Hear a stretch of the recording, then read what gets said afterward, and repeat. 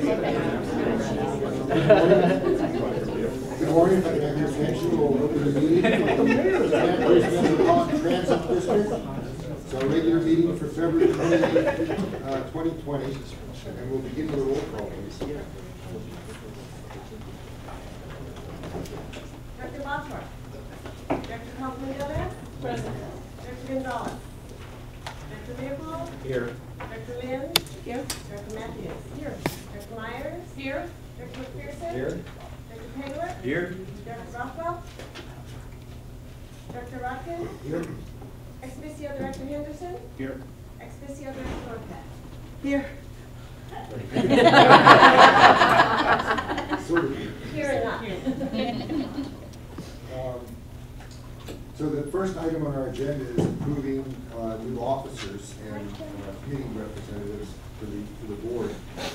We have in front of us a set of nominations that came from our chair, Ed Botdorf, and at this point, no one else has submitted an alternative slate for all these things. However, the floor is still open for potential nominations. That's not to encourage them, but you have a right to make them. If anybody would like to nominate themselves or someone else for one of these other positions on the board.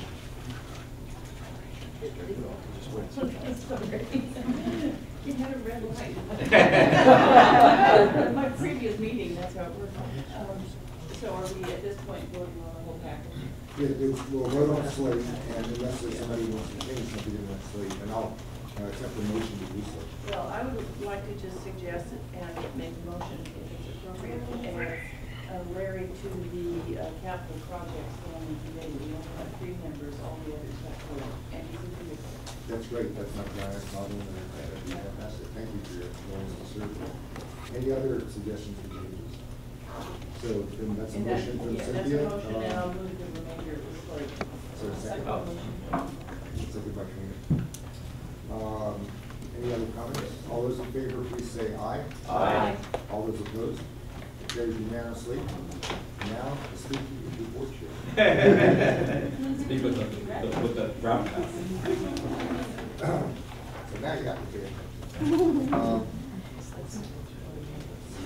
We got some announcements. First of all, about Spanish announcements. Si hay persona aquí que necesita traducción en español, tenemos los servicios de Mindy Estrella. Mindy, ¿podría describir sus servicios?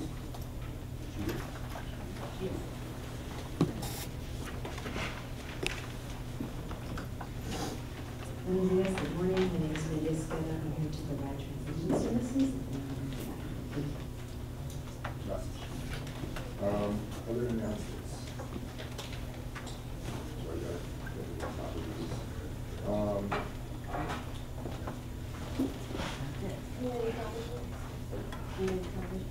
Yes, we're on TV television.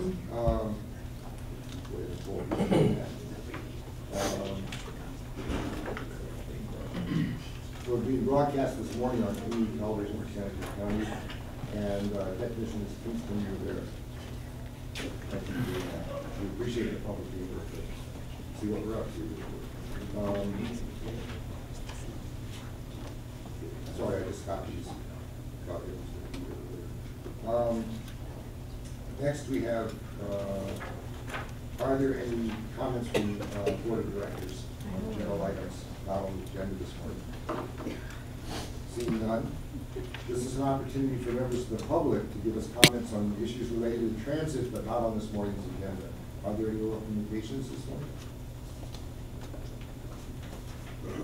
Next we have labor communications. In the labor organizations. Good morning. Good morning, everybody. My name is Olivia Martinez, and I'm the lead internal organizer for SEIU. As I said before, I was going to try to come at each board meeting and talk to you about what's going on at Metro. I'm glad to be here because we were able to avert a 12,000 worker strike at Santa Clara, so I'm glad to be here and not at the picket line. So anyway, I think things are moving in a little bit of a better positive relationship with with Metro. One of my concerns still is that some of the managers continue to make mistakes around the 10-day notices and stuff like that. They don't know whether they have to give it to us or not, which creates an issue. But I had offered to HR Dawn that SEIU is willing to pay for lunch so that we can have a meeting with all the managers and all of our leaders so that we can figure out how to communicate better, have better labor relations, and how do we work together. Maybe you can just give me a call and we can talk about it or stuff like that. I think it works really well at the county and other areas with the city also. We have that kind of relationship, and it would be nice to establish that with the managers so that we have better labor relations. So I haven't heard back from Dawn whether we can move forward with that or not, but that would be something really good.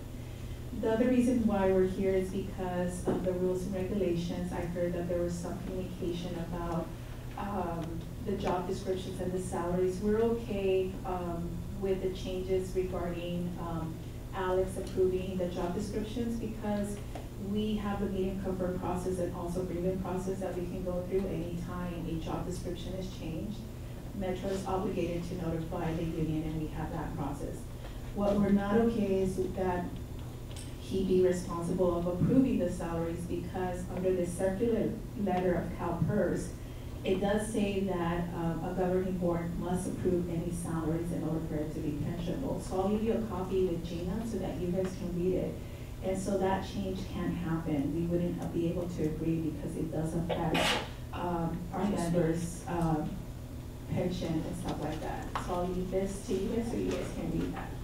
I think there's nothing else regarding this, and thank you very much. Thank you. Any other labor reports? Seeing none? Oh, sorry. Good morning. So, yeah, we raised concerns about the rules and regs at the last meeting, and it was because section 1 and number 4 and section 6 contradict each other in the sense that they both say that the HR and the board of directors establishes positions. And by definition of established, from an email that I got from the HR director here, is that establish means create or approve new positions. And so she did provide clarification on number 6, and I want to read it for record purposes.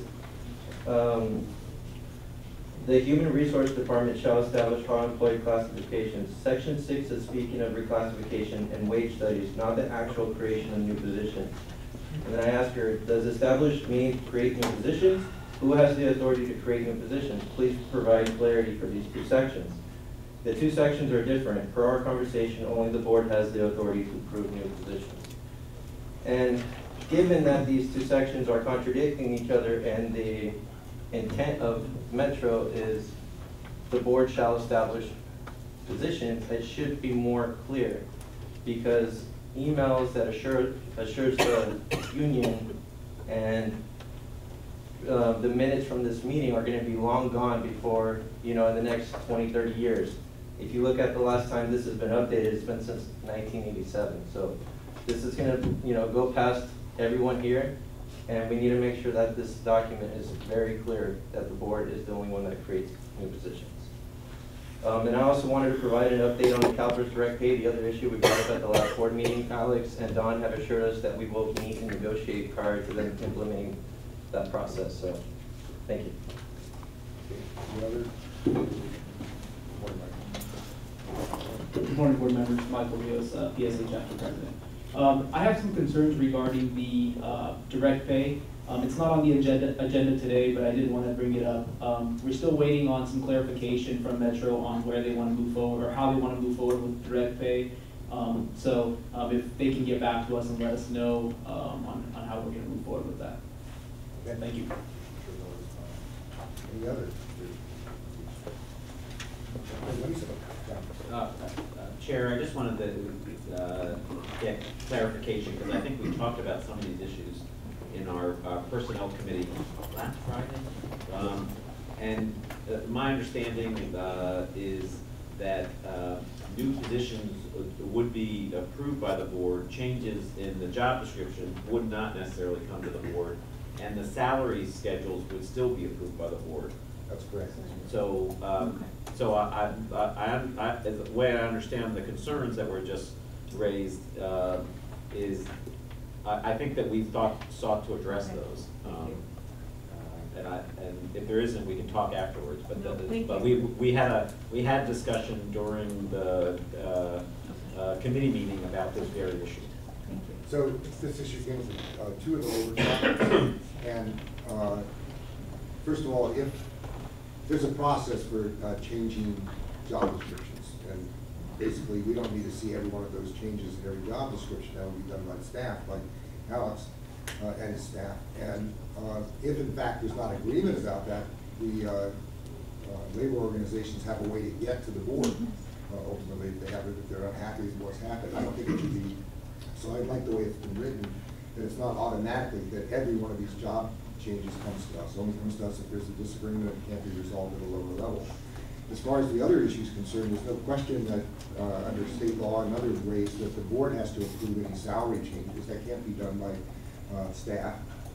And we also have the absolute authority, they will not create new job positions in this agency without the board knowing that they're creating new job positions. So I think that's very clear. This has been before us now twice at the board and twice at our committees, and I think it's time to move ahead with it. There's absolute assurance that what the labor organizations unions are concerned about, they're not going to have a problem with it, because there's nobody on this board believes that somehow the staff or the staff members don't believe that they have the right to make either approval of changes in salary or brand new positions that the board hasn't approved. So I would recommend we leave it on the consent agenda and approve it. That's my recommendation. You, of course, can do otherwise. See otherwise. All right. Yeah, right at the beginning of the agenda, I had some issues with how to get through that. It's your first day. I'll catch up quickly. So, I think we are, additional documentation, is there any additional documentation? There's the list that are available at the back of the room, and they can post it online, and the accomplishments committee or review copies that we have that Alex will recommend to see it. Great, so there's material, interesting material, there's nothing critical for our meeting today. Next, we come to the consent agenda. This is a matter in which we will pass in single motion unless somebody on board wants to pull one of these. We will address items 901 through 916, and so does anyone want to pull any of these consent agenda items? I don't want to pull, but I have a quick question. Okay. Go ahead. And it has to do with 915, which is the video technology, the contract to complete installation. I'm just curious what the experience has been. I mean, I totally support this, but maybe Alex, in your oral comments, reports, you could just allude to that. Well, you don't need to pull it, Well, but I'm you just, can do it on. he has to leave early, so I'm not sure we'll get to it. Yes, Mr. Chair, Director, the experience has been good. Now, this particular item just adds funds to provide another, I think, 6 cameras on our bus fleet. The remainder of the fleet, we won't be adding cameras to because they will transition as we replace a lot of buses in the next couple of years. Many of the incidents that we wanted a full video for, we've not been able to because they unfortunately happened on buses that didn't have cameras. So we do need to get that process completed. But it has been good for us. There have been several instances where there was a customer complaint, for example, that represented the exchange with the operator in a certain way, and we were able to go to the video, which also included the audio, and actually determine that the operator acted in a very professional manner, and that the customer was actually escalating things. We've also obtained some video that's helpful for us in protecting us against potential lawsuits down the road, where, say, there's a passenger fall, we'll capture that video in case that person ends up filing a suit against us. We'll have video showing what really happened in that particular instance. So it's been very good. It is a bit time consuming because video is somewhat of a slow process to go find what you're looking for and capture it, but it's valuable.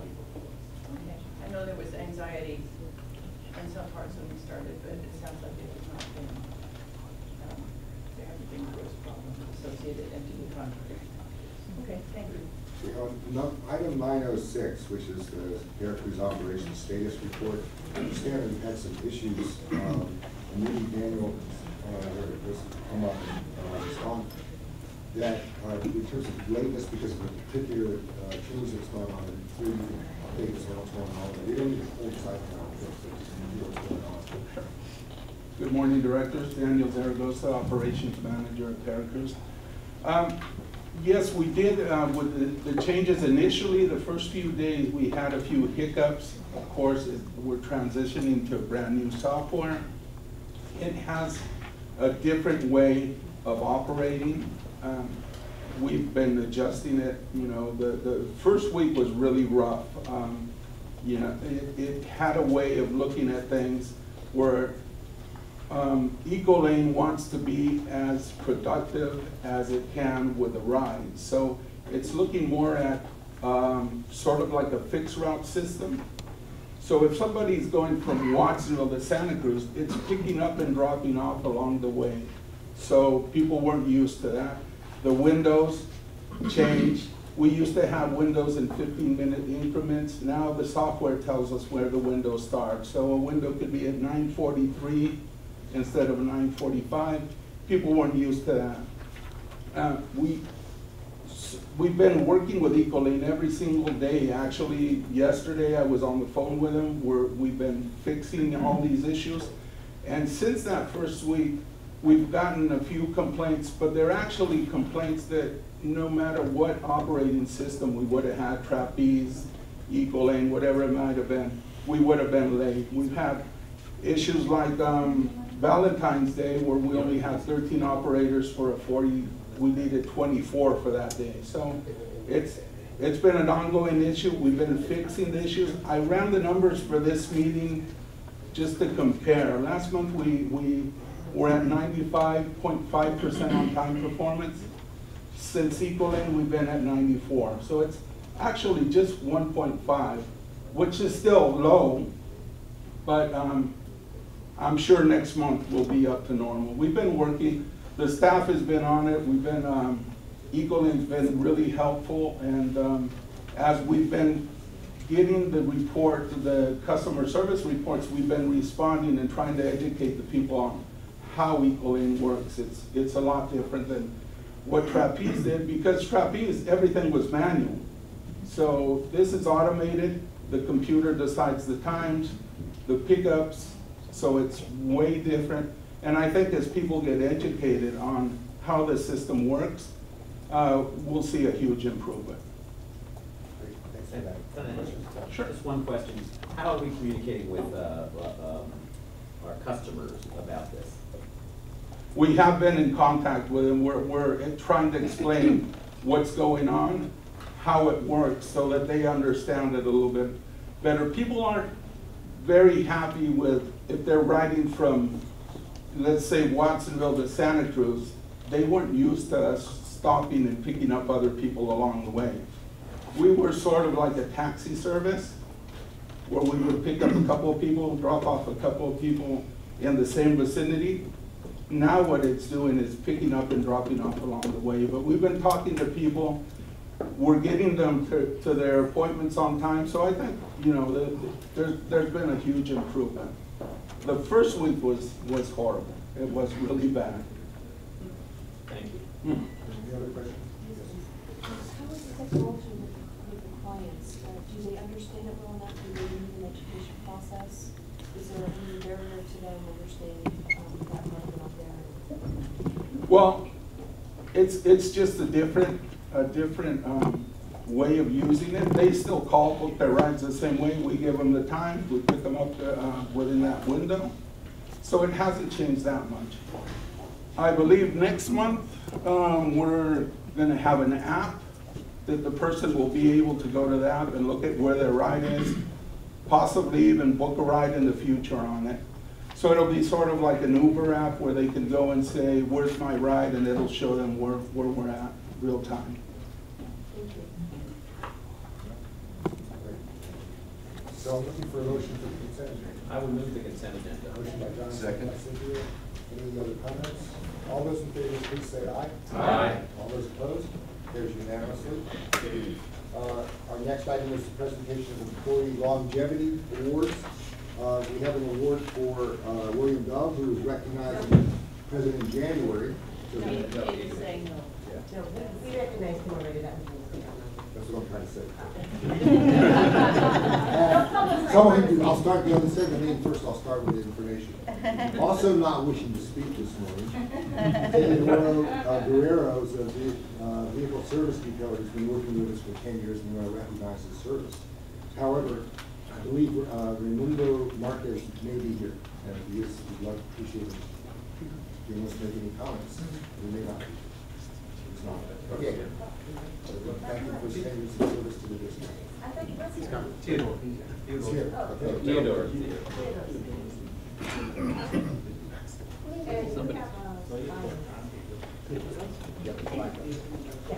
Sure.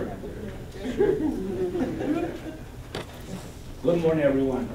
How's everybody's doing? Very good. Well, my name is Raimundo Marquez, and I started working here in 2002.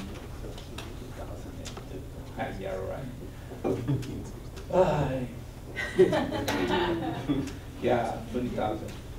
Many years ago, right? So it's very long time just to calculate how many years, right? If I got it this morning, get up and start counting, like what I get used to count those years, you know? I start with my fingers and then finish with my toes, right? So add them up, 20 years. So who gonna remember those years, you know, when you turn 20, 25, 30, and then those days when you call the body parts for the right name. So you call, for example, you used to call right knee, left knee. 20 years later, you will call it the good one and the bad one.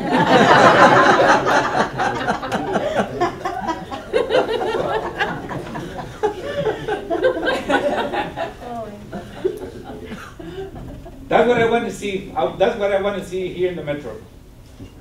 Lately, I seen it every morning, like kind of like.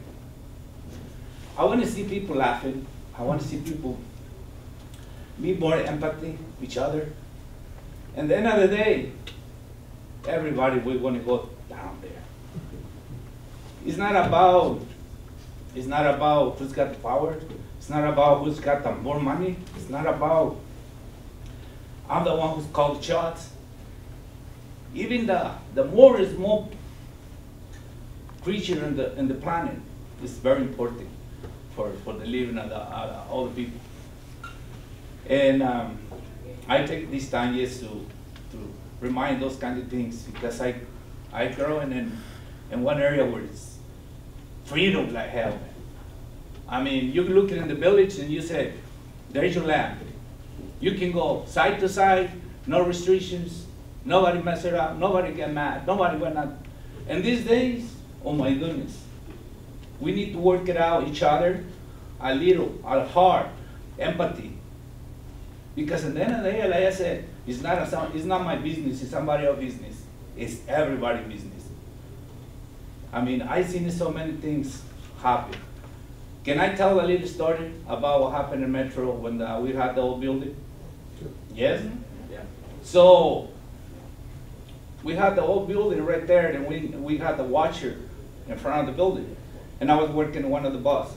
And that time there was I don't remember Cyril, what's Cyril not here? Right here. Right here. The last manager that was Ryan or Brian? Brian. So that guy, I mean, there was guy, he was all over the place. And I'm gonna talk, it's a little serious stuff, but we're talking one of the drivers passed away. So he came out from the dispatch and he was screaming because they reported somebody was down there. He reported, says, anybody know CPR? Anybody know CPR? So I stopped doing my job and I said, hey, I know CPR. So we went down there. It was probably too late. It was too late. We went over there to find the person in the bus. And in my mind, goes to my mind. I say, what are we going to do here? I mean, so many people around and this person gone. I mean, I'm not talking about like it's people's fault or whatever, but at the end of the day, that's what I say. We need to have empathy for the people and work it together and help each other and smile every day. Like the way you guys did a couple minutes ago, everybody. All right? So I'm happy to work here. I'll keep my pride for the rest of my life because to me, I had a personality. No matter what the people change, they will not change me the way I'm thinking. Nobody will, you know. Right now, I'm sorry for this, but most of the people, especially young generations, that are involved with the media and those kind of things, and most of the time we don't focus on our lives. We just go over there and get the phone. We go to dinner and we get the phones and families over there. When I grow up, we sat it down at the table with my mom, my brother, my sisters, and she says, she's the one who served the food, and we sat it down and talking and got a nice conversation about whatever issues. Calm and relax. Well, I hope I take too much time for this, but I mean, this is the kind of things we need to work it out in. For me, you know, like it's been a real pleasure to work with a lot of people here. I had a bunch of friends around here, and I'm going to miss them the soon I take out from here. But I'm still going to come back. I miss John O'Donnell, Tom Sticko, for example, to mention someone. And I was John Spacey. I mean, those guys, my God, my respect. So the last one, I was going to tell a little bit about John Spacey. I don't know if you remember John Spacey, whatever. That was one of the supervisors. He used to go with me when I would take my breakfast. And the way I raise, even if I don't have nothing, if people around, we used to offer. That's the way I raise. And I was eating, right? And then he came and I said, hey, Sean, I had a pear. You want a pear or mango, whatever you want? He says, no, Ray, you do a lot of work. You need that food for the exercise, for the energy. And I say, no, I like the chair, don't worry about it. And I was very clear. I said, not because I offer you this and this and this, I'm going to be asking for favors. I'm very responsible, I'm a very professional person. If it doesn't matter if I talk with you very friendly or something like that, when it comes to the situation, we're talking about work, nothing to do with that. We can still talk very nice as a friends, as a human beings, and we can still be responsible. And what do you need to do? It's a lot easier than that. I believe more encouragement than punishment. Thank you.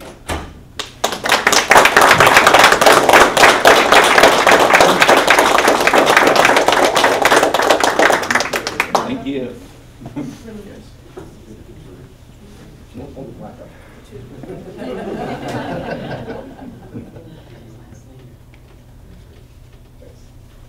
Mr. Chair, while you're taking your picture, I just wanted to say our VSW's vehicle service workers are sort of our unsung heroes here at the organization.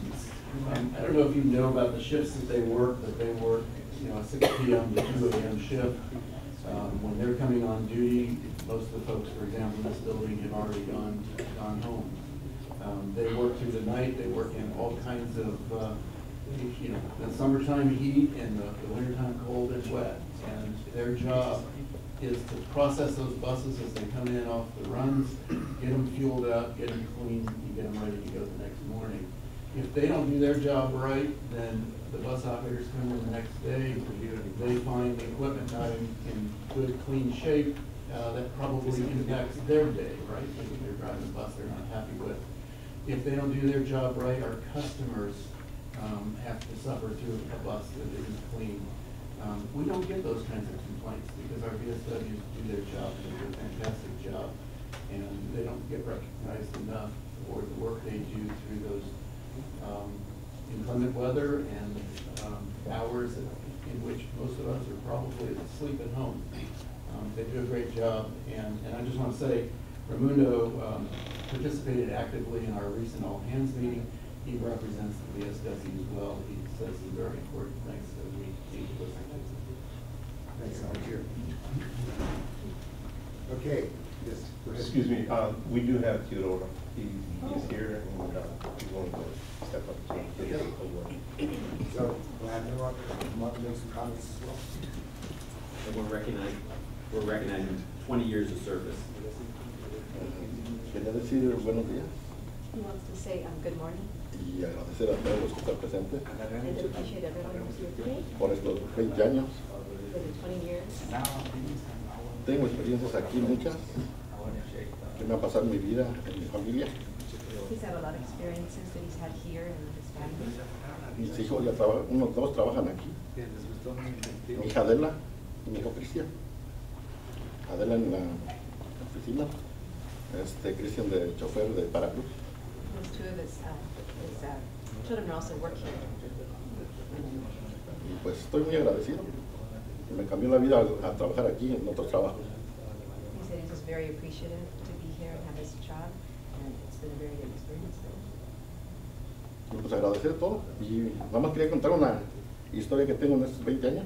He wants to share a little story that he's had in the last 20 years. Cuando entró el señor Ciro, yo no sabía que era el supervisor nuevo, y él entró al bus.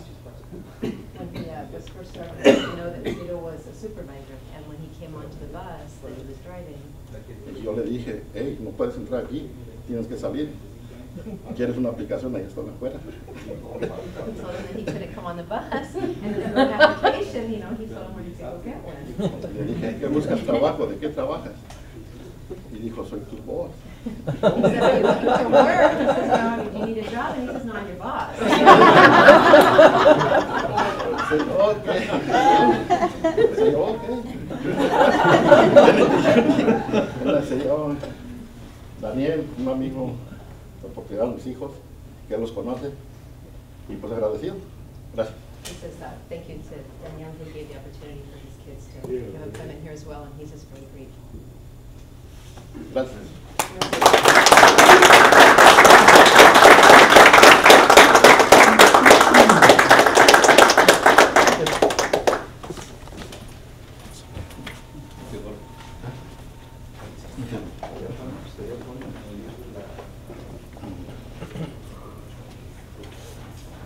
We have two retirements this morning, and one's for Jeffrey Zinker, who I believe is not here, and also for Dan Stevens, who had this year. He's served this district for a very long time, faithfully, and have some comments. We would like to invite him up to make his comments.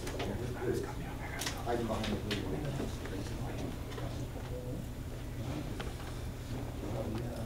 Thank you very much. Those are two X to follow. I'll keep it short. I was fasting for the last few days, so I'm a little weak and a little tired. And I said that 20 years ago. Actually, it was 1 year and 20 years ago. I started working for the Metro. And boy, time's flown. It seems like yesterday. But a lot of things have changed. I remember back in 1998 when I started, we actually had a government that respected the Constitution, for example. We had a Senate that was interested in passing legislation. We had a Justice Department that was interested in law and order. We didn't have cyber attacks from a foreign country in our elections. So a lot's changed since then. And it's good that I'm retired because it gives me an opportunity. Oh, also one thing I didn't have back then is I didn't have a pension. So thank you very much for that. And that gives me the opportunity to do some volunteer work, and I'm volunteering to help get the vote out. I'm volunteering for the elections office, and I'm doing that because I take the threats to our democracy very serious. And so I hope all of you take your right to vote very seriously and do what you need to do to keep democracy going in this country, because it's now just up to us. Thank you. Thank you.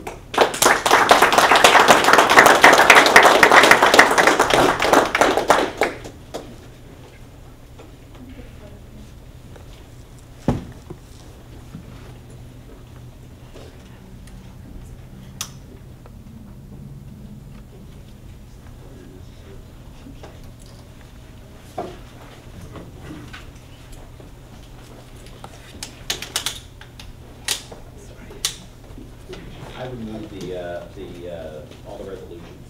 Motion by John for the resolution, second by Bruce.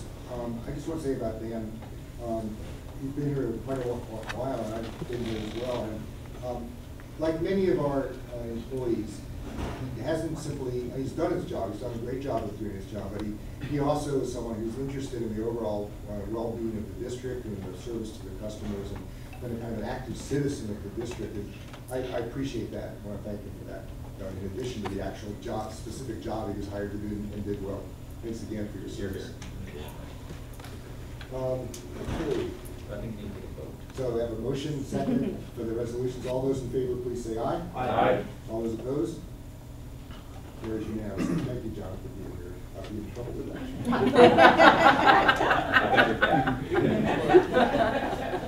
We now have a oral presentation from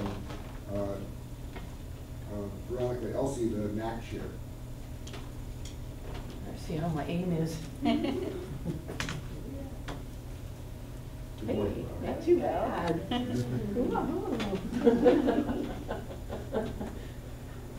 Hopefully the next time I'm up here, I'll be a doggy.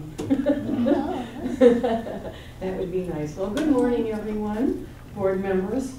I'm Veronica Elsie, and I am the chair of the Metro Advisory Committee. This is actually supposed to be our December report. As it happens, we did hold new elections in November, and I am still the chair in 2020. So if you get to look at my face again. Next year you will have a different chair, as our bylaws say that one can be chair 2 consecutive one-year terms, and then you have to take a year off. So next year you'll have somebody else. But this is a great committee, and I want to start by giving a shout out to our 2 new members, James Von Hendy and Jessica DeWitt. We're really happy to have them. And for the last really several years in a row now on this committee, we have never had more than 1 person missing at a meeting. So our attendance has just been spectacular. The participation at the meetings is good. Everybody gets involved in the discussions. We cover a lot of different things. And you have a committee here that really, really wants to function as an advisory committee. The couple of little things that we are running into is, according to our bylaws, we meet quarterly, and it's the 3rd Wednesday of whatever month we choose. And in November, we chose for 2020 to meet in February, so that was the 19th. April, that will be on the 15th. August, that will be on the 19th. And then we picked October on the 21st. We often would do November, but we're trying to dance around the board schedule, and you guys keep canceling your December meetings. And so we also try to schedule it so that the 3rd Wednesday gives us a week before your meeting, so that if we do want to send you any kind of communications, we can get them into the office by Thursday so that they make it into your packets. So we were kind of batting things around a little bit at our last meeting about maybe, you know, in future amendments of the bylaws, we might want to say, you know, the Wednesday a week before the board meeting, because you have some months where you haven't been doing the 4th Friday, you've been doing the 3rd Friday. So that cuts it a little close for us, and since we are only quarterly, that we really want to make sure we cover the issues and have the ability to get information to you if we feel like we need to. So that might be something to just take a look at when you're looking at our bylaws and yours. The other thing that sometimes happens, since we are quarterly, if an item gets tabled, we had a couple of members that want to have some interesting discussions about alternative fuels, and that poor item just got tabled again. And so the problem is, when something gets tabled, it's tabled for 3 months.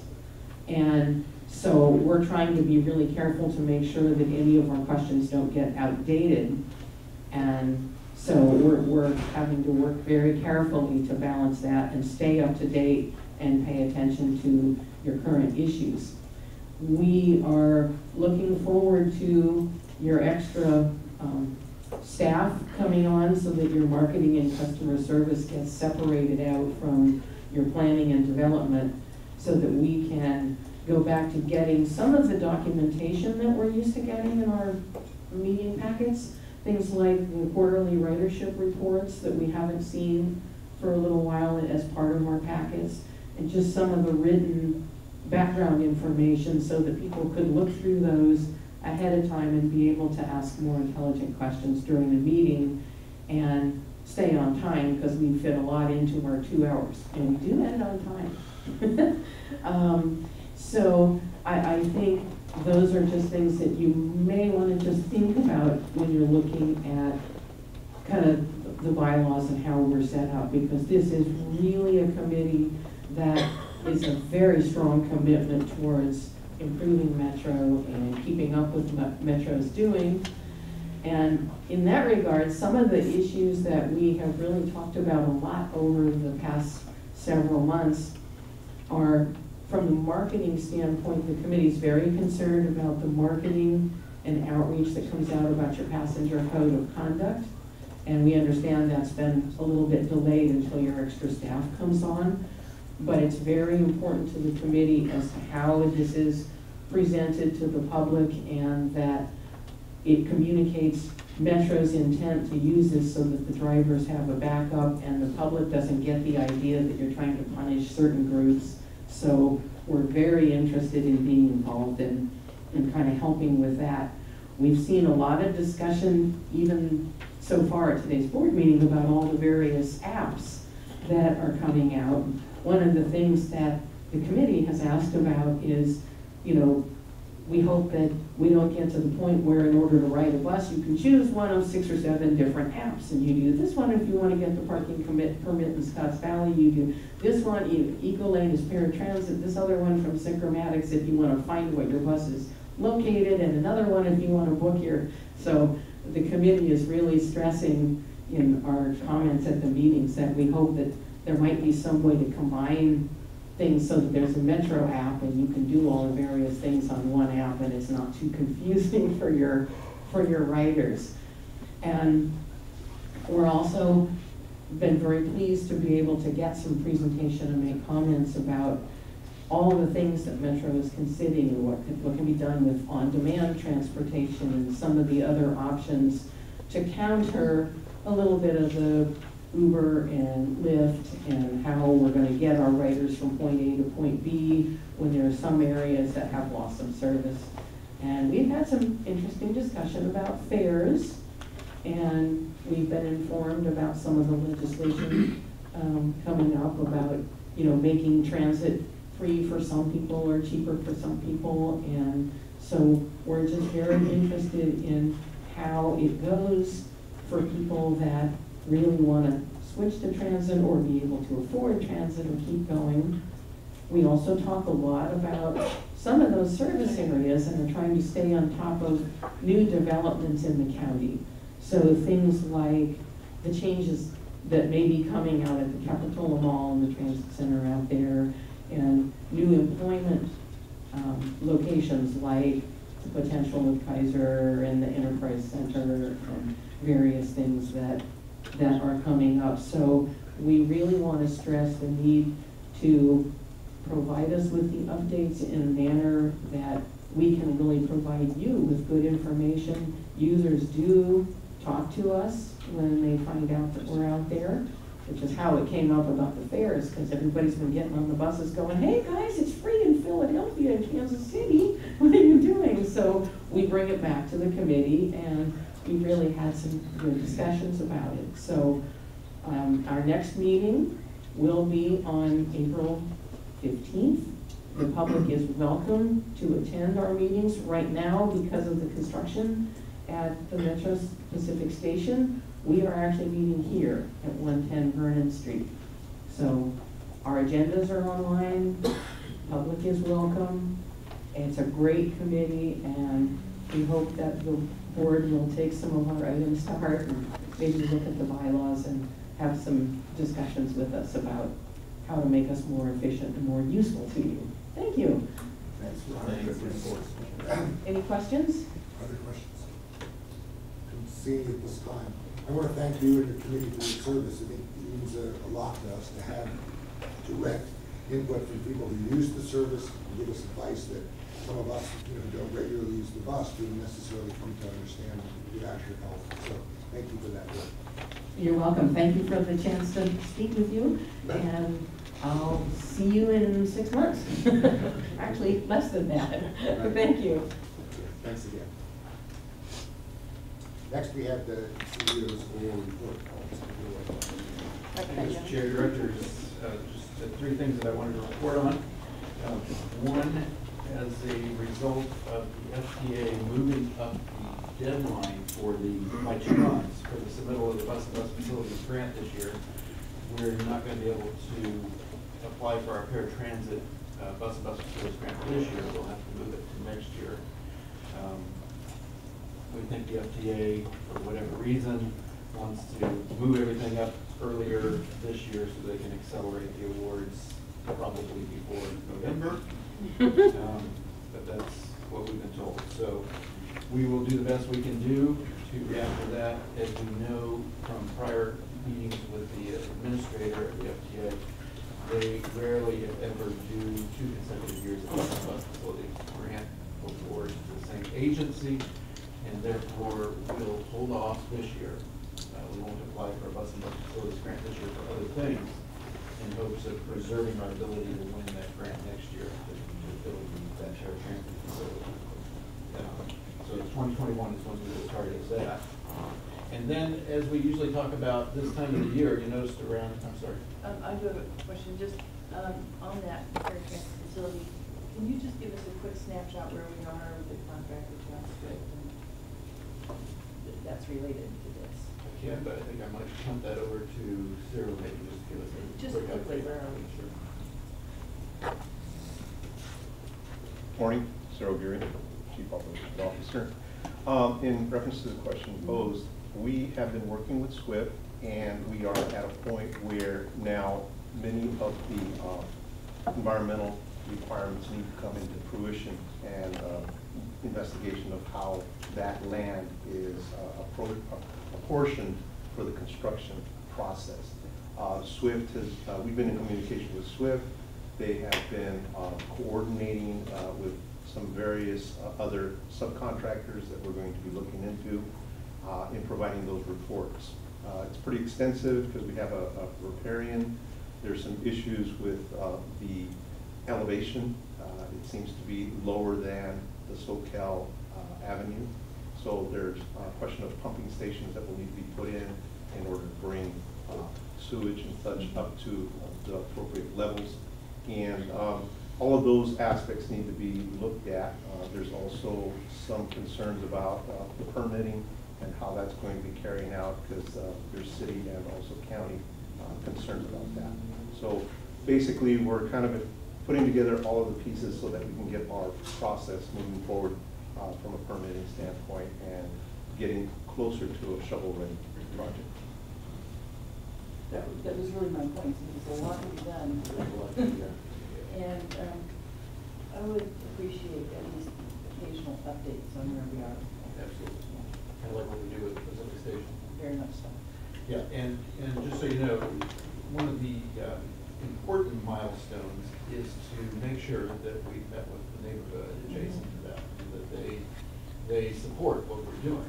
So Jamie is working with Supervisor Leopold's office to try to find an opportunity to have a public meeting. We hope to do that soon, I think. Yeah, we're still targeting. Because that's an important milestone. If we find out there's going to be major opposition, then we need to drop back and think about what we're going to do and how we proceed before we spend a lot of money. Can I ask a question about the money? What is the amount of the grant that we're going to pay on for the following year? That is that certainly will come out of this analysis that SWIFT, the numbers are doing for us. So we don't have a big fix yet on what that number is. We certainly have kind of an estimation of the range. Well, the environmental report came back at approximately $138,000 to just for those reports there. It doesn't include any of the other aspects that we're looking at for an overall general view of what's going to be required to even begin seeking permits and such. But the overall project could be 6 to 7 million. We obviously have to narrow that down because we want to get that right. And the amount of the grant money that we're preferring to apply for, what amount of money is that? Well, you may recall a couple of months ago, the board dedicated funding as the local match for this project. So we would probably be in the range of a 40–50% match, depending on what that final number comes down. And again, that's part of the strategy, is to try to make us really competitive at the federal level. But the federal money, how much are we looking at? You know, is it a $3 million house? Is that? They don't know because they don't know the cost of the But project. Ballpark. Ballpark. 3–4 million, depends what that final number is. That's not unreasonable. If I may elaborate a little further, we are going to be contracting for kind of a general contractor that comes in and reviews the entire project as we're planning to go forward with, and they'll come back with an estimate of what's going to be required based on a lot of the analysis that they're going to be conducting. That will give us kind of a ballpark of what we're going to do. Again, as we're estimating, 6, 7, maybe 8 million because of the different pumping stations and such that we're at. It's close to a riparian, and we can't be putting the water back into that. It has to go somewhere else. So if we're looking for the good in all of this, the good is we're going to have a little extra time to try to really make this a quality application. Right. Okay, next thing you notice around the room annually, we do this exercise soon after the new year with employees at all levels in the organization. We come together in this room. We spend a little bit of time asking them to try to fill the walls up with sticky notes. You have the outcome of the sticky note exercise before you, in which we have them identify all the accomplishments throughout the year. No accomplishment too small.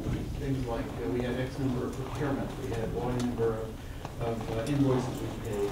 Things that we just don't always think of from day to day, but it's important to remind you and to remind me that our employees at all levels in this organization have a lot going on besides, in addition to some of the higher level things that we're working on, trying to build a new facility, buy buses, fix things.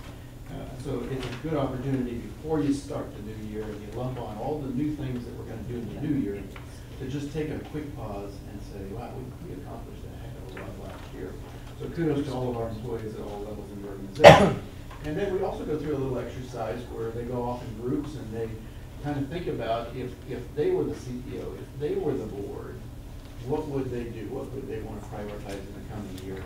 And you have a little bit of that information before you also about what they thought. And it is interesting how much in alignment with the employees think the agency ought to be going and what the board is doing. So that was always interesting to look at. So that's around you, but you have a hard copy in front of you. And then finally, I'd like to ask one movie to come up to the mic and just talk about a successful grant application that you just got notice about. Good morning, Chairperson, board members, staff, and guests. I would like to give you a brief state about one of the grants we received from Caltran in February.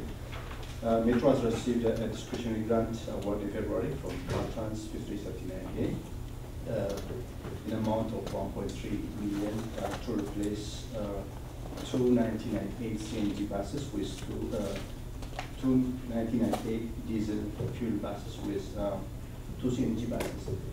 And this award will help achieve Metro #1 capital improvement, a goal of replacing our 43 obsolete buses.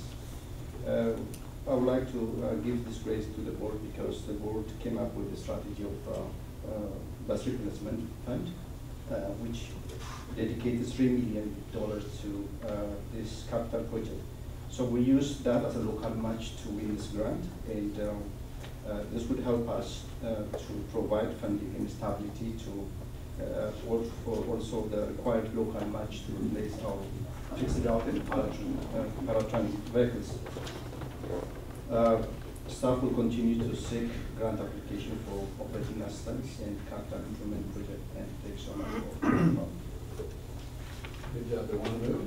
And finally, I neglected. Before we move on, I think a round of applause.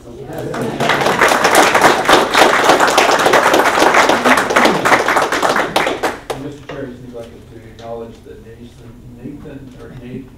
Nissenheimer was promoted on February 6th to administrative specialist. He was our former parts and materials clerk, so congratulations to Nate. Thank you. Bruce. Yeah, I apologize, I should have made this comment on number 5 of the director's report. I just wanted to mention that on February 18th and 19th, Director Aurelio Rodriguez and I went with Guy Preston, the executive director of the Regional Transportation Commission, which I'm chair of this year, to discuss the 5-county highway needs, freight needs from Santa Barbara to Santa Cruz. That was the focus of the discussion was Highway 1, which doesn't really include Santa Cruz County until it ties into Pomeroy somewhat on freight issues in particular.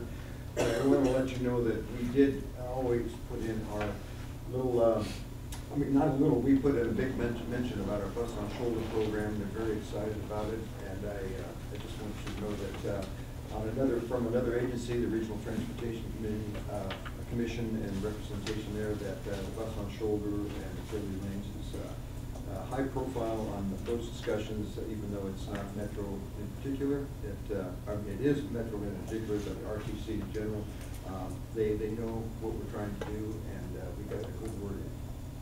Thanks, Bruce. Back to you on the next item, actually, which is the state and federal legislative agenda. Sure, let me just try to zip through this because you do have our representatives from the state and federal here. The plan is similar to the one presented in prior years. It is adjusted for whatever the little new changes are for the coming year. Of course, we continue to advocate for new and stable funding and to avoid unfunded mandates. I continue to represent you on the TDA Reform Task Force. We're looking at trying to do anything we can do at a state level to reduce the impact of the costs of implementing electric vehicles. And of course, a big topic this year with the expiration of the FAST Act would be its reauthorization or some new form of that, whatever may be the case.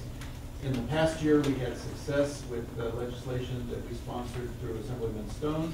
That was AB 1089 that made some 3 amendments to our enabling legislation.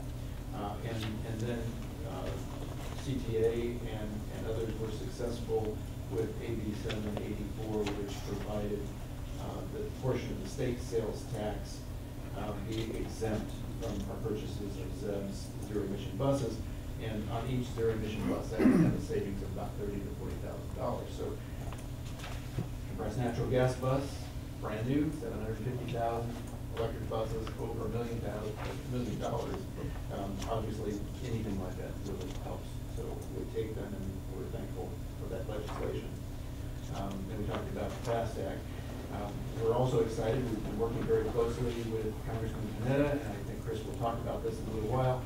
But he is sponsoring legislation that would create a 10% tax credit to the manufacturers for zero-emission buses. Of course, because of the way the IRS rules work, that has to be a credit to them and not to us, but of course we hope to very strongly assert with the manufacturers that they should pass that 10% on down to us, hence the reason why it was being created. And then if you move on to page 14-6, I would just point out, I continue to represent this agency on a number of different organizations, CTA, APTA, Bus Coalition, CTAA, Cadillac, Transportation, TDA Reform, and then of course the Zebra or Zero Emission Bus Resource Alliance. So we have our fingers into a lot of things, and some of those organizations I play a greater leadership role, so I'm able to help try to move our agenda through those processes as much as possible. And then if you jump over to our attachment B, you'll see the state legislative agenda, which lays out pretty similarly to prior years what we are working on. Many of those things carry over goals from prior years. New this year is the resiliency. As you know from our PG&E outages, where In the last one, we were out for a little over 2 days, I think 2.5 days. This is a big issue. We're being told by the state we'll be 100% electric by 2040, and we have to deal with PG&E outages of multi-day outages. How do we deal with that? If we were 100% electric fleet a couple of months ago when we had a 2.5-day outage, we would have been dead in the water, right? You know, at least on the compressed natural gas side, we were able to still compress gas and fill our buses because our facility has a backup generator. But we don't have the room to provide enough backup generators to back up PG&E to charge 100 buses over the night. This is a big issue being talked about at all levels. We need to continue to stay vigilant in monitoring that. And then, of course, on the federal level, as Chris will no doubt talk about, FAST Act, and our board committee will again in a month or so go to Washington, D.C. and talk about all the important things that we think the FDA and the federal government should consider when they look at reauthorization, including using FAST Act levels as a baseline, or not using FAST Act level as a baseline, but using the plus-up levels, plus-up over baseline, as our new baseline for the county reauthorization. More money is the key. We need to see if we can bring home a little bit more money. So, Mr. Chair, Directors, that concludes my report, and I would anxiously await our report from our state federal office. That's great. I just want to make a general comment. Everybody who works for this district knows that we are hugely dependent on the state and federal governments for support. We depend also on our residents of our community who support us with Measure D and other kinds of sales tax issues. But the reality is the riders of our bus system are paying about a little bit more than 18% of the cost of a bus ride. And the remainder of that has to come from somewhere else. And so we would be in really big trouble if we didn't have good representation at the state and federal level. And thankfully, we were very well represented there by organizations that actually lobby for us. And this is the positive sense of lobbying, letting people in DC and Sacramento know what our needs are and help us kind of understand, help them understand what our needs are and how we can make the system work better for the people who live in this community. So I really appreciate the work that they do. And we'll start at the state level by introducing Josh Shaw, who's our representative, our lobbyist there, and does a fantastic job for us. Sorry, we should also approve Alex's report. So we begin with our motion. Second by Donna and second by John. All those in favor, please say aye. Aye. All those opposed, carried unanimously. Thank you, Mr. Chair and board members. I'm Josh Shaw with Shaw, Oriental, Schmelzer, and Lang, your state advocacy team in Sacramento. I want to congratulate Board Member Rocking on ascending to the chairship this morning, getting the recognition you've been long overdue. I know you're finding your way through the reins of leadership here. We know you're doing a great job. I think I accidentally just called me and him old. Your CEO, Mr. Clifford, just talked about some of the highlights in your legislative program that you just adopted on the state level. He named a couple of things that are of paramount importance to Metro. And back in our firm, we've got a lot of people who are working for you and other transit agencies. I'm pleased to bring this morning Michael Pimentel, my colleague at the firm, who has been over the last several years jumping right into our public transit practice, growing more responsible in terms of taking on the duties and some of the advocacy pieces of any different transit system that we represent. And in your world, the unfunded mandates that Alex talked about, we're going to get into a little bit on the fare-free transit movement in Sacramento, and particularly on the transit electrification movement. Michael is literally the tip of our firm's spear for that effort. He's been with us many years. Next week celebrates his 5th anniversary at our firm, so pleased to bring Michael this morning. He and I are going to kind of tag team a presentation for you where we're going to talk about key legislation, and really in 3 different categories, several bills that have to do with that fare-free transit, and we're calling it fare-free. There would be no fares under this. It doesn't mean transit is free, of course, and we'll get into the nuances there. I'll touch a little bit on the latest funding seen in Sacramento. No bad news, so that's unlike some years in the past. And then Michael will back clean up on the electrification piece and get into some of those details. I do want to note before Michael gets into some of the bills, one of them that's in your program that you just adopted is supporting the expansion of the right for transit agencies to work with the state to find right-of-way on your highways to run buses, bus on shoulder. Of course, 7 years ago, we were on the tip of that spear for you passing the original bill with Assemblymember Mark Stone that authorized this district in partnership with Monterey to do that, and you are making progress on that. The statewide group's trying to replicate that in legislation. So that's just a highlight of what we're going to talk about. I'll jump into legislation here. We are about 2 months into the start of the second year of the, oh, okay. I don't have that missing slide there, Gina. This must be the older presentation. That's all right, no problem. We're 60 days into the second year of a 2-year legislative session, the 2019-2020 session. A lot of work was done last year. Alex mentioned some of the things we were able to accomplish for you, including working with Julie and Alex on framing up your own sponsored legislation. About 2,600 bills were introduced last year. Last Friday, a week ago tonight, was the deadline for legislators who want to introduce a new round of bills in this upcoming 2020 session. About 2,200 bills came through the floodgates, most of them Friday night. So this last week, Michael and I and others in our firm have been parsing through stacks of bills. We think that we have a pretty good handle. I can't swear there's something that we haven't seen yet. I don't think there is. Mostly there's not a variety of bills that have direct impact on public transit. The themes in Sacramento this year are the continued focus on housing and affordability, particularly on the low-income side of housing, but also the missing middle, the challenges faced by the unhoused, and the challenges of service-providing agencies like yours in your cities and your counties that you all represent in terms of the growing numbers of unhoused in California. The environment, of course, continuing California's leadership on addressing climate change.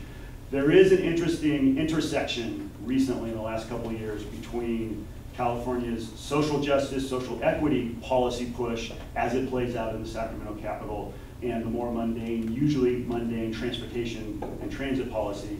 And that's my segue to the fare-free bills that Michael will talk about.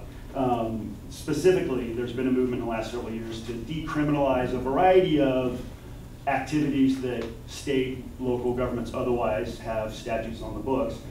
And the folks in the social equity world are particularly looking at other sectors to kind of turn to, and in transit world, they're looking at fares. Not only from an equity perspective, lowering the cost, but also, if your agency is going after folks who didn't pay their fare or evaded their fare, there's an enforcement outcome sometimes implied. So there is a movement to get rid of that and make the option more affordable for more people. So that's the segue to 5 different bills that Michael will talk about, 3 of which are these fare-free transit bills. Thank you, Josh, and I'm Michael Quintel with Chevrolet and Lang. So in years past, we have seen some fare-free transit bills introduced.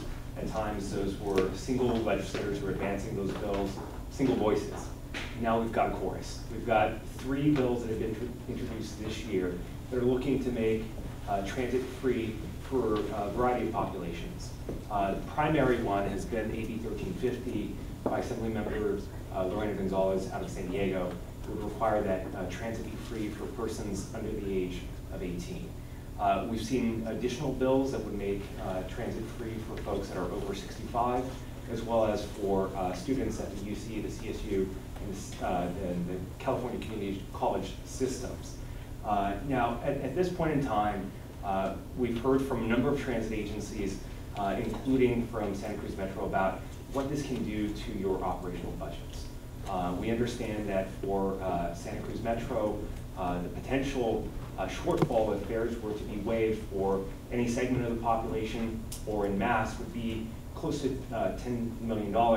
And from our knowledge of experiences during the Great Recession, we know that when Santa Cruz Metro was facing a $6 million shortfall, that led to some severe service cuts, layoffs for dozens of their employees, and those are the things that we want to avoid. And so we've been working with transit agencies across the state to really assess the impacts of these bills. And what we're hearing, of course, are the obvious first order impacts. We're going to lose fare revenues. That's going to lead to the types of service impacts I noted just a second ago. But then there are the second order impacts that we are very concerned about. Of course, increased transit ridership that would come from reduced fares, free fares would be a good thing. However, it does lead to increase operational pressures. You might have to put more service out to just maintain the level of comfortability for the folks that are traveling on your buses. We have seen that that may lead to the need to hire new operators, purchase new buses. All those things would come with added costs, which the state is not currently proposing to fund. And this is concerning, of course, because the legislator who has introduced the primary bill, again, 1350, free fares for folks under 18, is a hugely powerful legislator in Sacramento. She chairs the Assembly Appropriations Committee, which Director McPherson should know very well is one of the key committees in the legislature for getting bills to the governor. Of course, we also have a new governor in place, and while Governor Brown had vetoed similar measures to what's before you today, Governor Newsom doesn't have quite the track record on these issues, and of course, he's shown greater sympathy for some of these measures that may have a fiscal impact on local agencies. And so, again, we're looking to assess the impacts statewide. With that, we're trying to then better understand what our messaging will be, what our strategy will be for prevailing on the legislature that is generally receptive to these types of bills. Worth noting is that 1350 is currently in the Senate. When it moved out of the Assembly, it passed out with 69 yes votes, 0 no votes. So that's just an indication of the level of support. We're trying to figure out how best to address the concerns that we've seen and hopefully get the legislature to approach these bills in a way that is more understanding of the impacts that would accrue to the local agencies. So I'm going to highlight. Can I interrupt just there? I mean, Sure. We'll come up with the end, I guess, but I'll ask right now to get started on this. Do these legislators have any idea that what they're doing is taking service away from the very people that they think that they're helping? Between a half and 2/3 of our riders are UCSC students. That bill alone would take between a half and 2/3 of our fare box contributions out of our system. If you add into that the people who are under 18, and then the other bill for people who are over the age of 65, we would end up cutting service to young people, senior citizens, and students if any of these things pass. And if all of them pass, we're just dead. I mean, do they have some idea that that's the kind of, in other words, more like you said, we need more the secondary impacts, you need more drivers, you need more of this, and we had less of all this, fewer of all this, and less of this, not more. And the system would actually not be going to the places people need to go anymore. And so do they have any sense that that it's an unintended consequence? I know they mean well, and we've had people come to us before and say, all young people should ride for free. We go, yeah, we could do that, and then young people couldn't get a bus where they want to go. Do they get that at all? So I think that what we've seen so far is that these well-intentioned bills have been embraced because folks do not fully understand the implications for the transit agencies that serve their districts. We are starting now, though, to message around this issue, to really highlight what those impacts are, so that as we move into the second house, we're in the Senate, we do anticipate that the bill will be heard in the Senate Transportation Committee come June. We're working to make sure that folks in the Senate better understand what those impacts are. We know from conversations with folks in the Senate Transportation Committee that the committee staff are very receptive to the arguments that we presented. They understand what the long-term implications will be for transit service in the state. And so we're hoping to have some success there. With the Assembly, the bill was already in motion. It's a 2-year bill, meaning that you're revisiting it here in the second year of the legislative session. But the winds were in the sails. It was going to move forward. And in fact, there were some legislative deadlines that almost necessitated that the bill move forward into the Senate without much debate or discussion. The Senate will be where the real action happens, the conversations happen with key members of those committees to make sure that the bills are scaled back or addressed in a way that is going to be appropriate for being cognizant of all the concerns, all the implications that we know our transit agencies have. Yeah. So let me get this clear. This is an unfunded mandate? That's right. So what are they thinking? How could they possibly expect us to operate a system where it's unfunded? So what we've heard from Lorena Gonzalez, again, the legislator who has introduced 1350, is that she does intend to come back with revisions to the bill that will speak to a funding component. Relevant anecdote here is that her husband, Supervisor Nathan Fletcher from San Diego, happens to be the chair of San Diego MTS. She has made it absolutely clear that she's heard these concerns, understands that funding needs to follow, but I think what's concerning is that the level of funding that would be required to actuate these bills is so large that no legislator would rightly be able to capture that amount of funding. And so I think that's where our messaging is going to have to focus, is even if they were to give us an additional $25, $50 million, that's going to be far short of what we're going to need to actually implement a bill like this. And that would hopefully get legislators across the spectrum to reconsider these bills.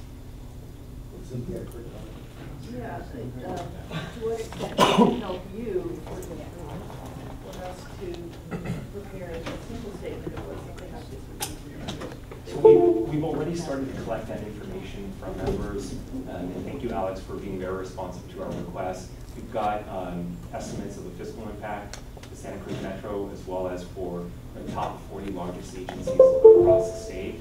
And then we've also gathered information about operational and legal implications of these things. And so those are the things that we're trying to collate, to assimilate into messaging that can be understood by folks in the legislature.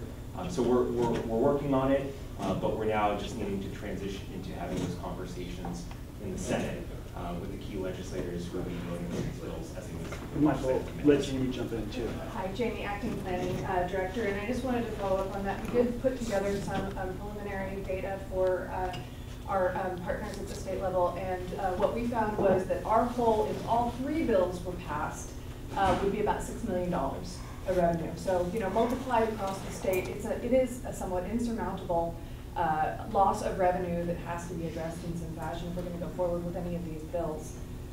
But I just wanted to put some context around what we're talking about, because $6 million is not an amount of revenue that we can just absorb in terms of loss. Thank you. Yeah. Just to finish out, whatever you have that's in kind of user-friendly form, I mean, it wouldn't hurt for us just to get this on the radar. Maybe it already is for our. Yeah, I don't mean to pile on, but I will. First of all, we are very fortunate to have the office of Josh Shaw up there representing us. Very highly respected up there. If these pass, you can kiss Metro goodbye, period. End of story. This isn't the only place they have done this. I used to be one of them, I guess, so I got to be careful. But you know, the unfunded mandates, I just had we're not alone in this. CSAC, California State Association of Counties, they had a $2 billion unfunded mandate on counties, and Governor Brown covered about $1.2 million of that, but there's still $800 million outstanding. And so CSAC, we're not alone in this. That the legislators have a habit of doing it, you know, saying I passed this bill and how great it is, but I didn't give you the money for it. Unfunded mandates. It's a huge problem, and yeah, I simply think that we should have a voice on what that means to us in particular. You know, as we close this conversation. So we'll come back and have some sure at the end. Comments at the end. Finish the report. Go ahead. I mean, I was just going to make a quick comment. Thank you, Mr. Chair. So just wanted to note that one of the things that we are mindful of in this space is the impact on ADA air transit service. That's something we are trying to focus on, better understand, because of course we know that service is the most expensive that you all provide. And we want to make sure that we move forward in a judicious way to not open up the floodgates and make this a situation where, for many reasons, as you said, if Santa Cruz Metro may cease to exist if these bills were to move forward, we've got to find a way to address all the implications that exist from these bills. So I'm going to highlight. Be free fare of air transit as well. That's the at this point, yes. So I'm going to highlight several other bills. The first is a bus on shoulder bill. And so this is a bill that is being carried by the California Transit Association with the support of a number of transit agencies across the state. And I want to acknowledge that the work that Santa Cruz Metro has done on Bus on Shoulder has really served to prime the pump for this bill. Folks are seeing that there's viability to the concept. They're seeing that there can be agreement between a Caltrans district and transit agency to make this type of project viable here in the state. And so this bill has luckily been taken up by the chair of the Senate Transportation Committee, Jim Bell. And worth noting, when previous versions of this bill were introduced, he was actually the legislator who stopped those versions of the bill. So I want to just say thank you to Alex and his team for doing the good work to really lay the foundation for us to pursue this. And so in terms of what specifically this bill would do, it would create a new pilot program. It wouldn't touch Santa Cruz Metro's existing legislative authority. And this new program would authorize up to 8 new corridors in the state to operate Bus on Shoulder. 4 would be designated in Northern California, 4 would be designated in Southern California. And we are taking a corridor-specific approach because we recognize that in parts of the state, multiple transit agencies will use the same corridor. So we want to make sure that transit agencies collectively can experience the benefits of this type of approach. And so the bill was just introduced as a spot bill, meaning that it's a placeholder bill. The substance of the bill will be introduced in probably short of 3 weeks. And then we'll be off to the races and hope to have great success with this bill. We've got a number of co-authors from across the state, so I think the wins are in the sails for this approach. So again, thank you, Santa Cruz Metro team, for all the work that you've done to advance this concept. Next, I do want to highlight a new bill by Assembly Member Calra out of San Jose that is looking to expand the type of pre-procurement negotiations that happen between transit agency management and labor. A few years ago, the state put into place new requirements that transit management consult their labor representatives to address issues like operator assaults and to address issues of blind spots on transit buses. When the bill was first introduced years ago, they were looking to do was to mandate that transit agencies include barriers on all their vehicles. And we happen to work with them with a collection of transit agencies in the state to walk that back to make it a consultation with your labor representatives to see what if anything, can be done in this area to address those concerns. They're looking to expand that statute to also include the question of automation. And as transit agencies are looking at new technologies that may lead to automation, lead to potential job losses, the state legislature is interested in requiring that same type of consultation. Want to be very careful to note there's no firm requirement that's built into the bill, but rather it's just a conversation that would have to happen between management and labor to understand what the implications of any new technology would be on the labor workforce.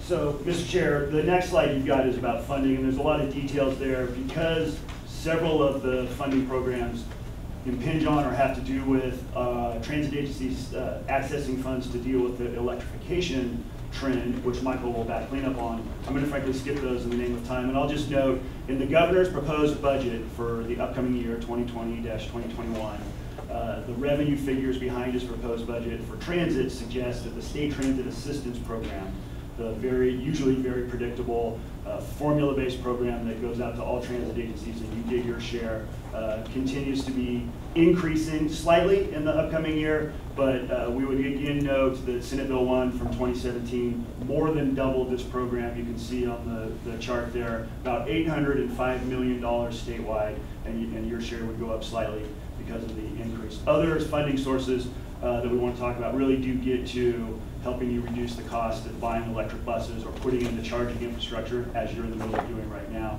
And I will let Michael back clean up on those issues, and then we will be happy to answer any questions, sir.